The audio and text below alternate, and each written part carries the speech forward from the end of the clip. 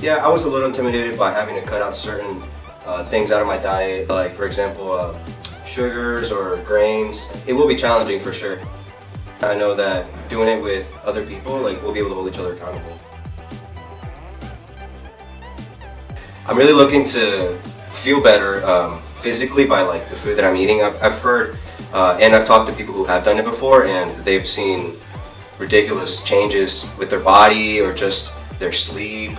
And those are really the main things that I'm more concerned about, because I have sleep problems or my sleep isn't the best, but I think by cleaning up my diet a bit, I'll get better sleep and I think I'll feel better all around.